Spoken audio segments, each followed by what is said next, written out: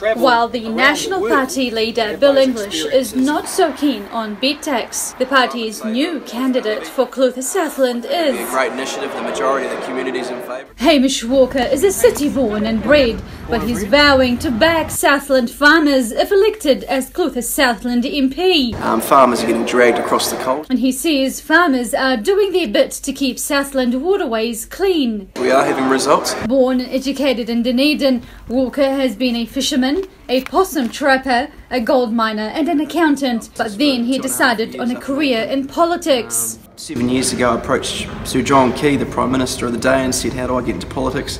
He said, you basically need to cut your teeth in a red seat, so I stood in Dunedin South. What's different about Hamish Walker? Well, he's given up his Auckland property management business to live in Clutha.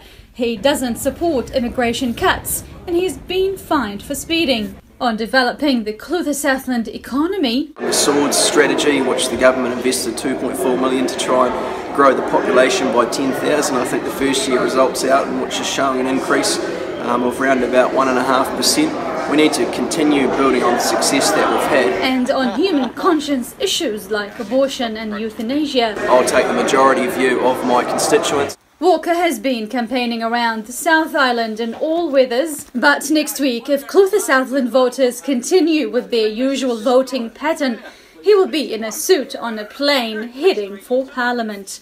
Mina Amso, The South Today.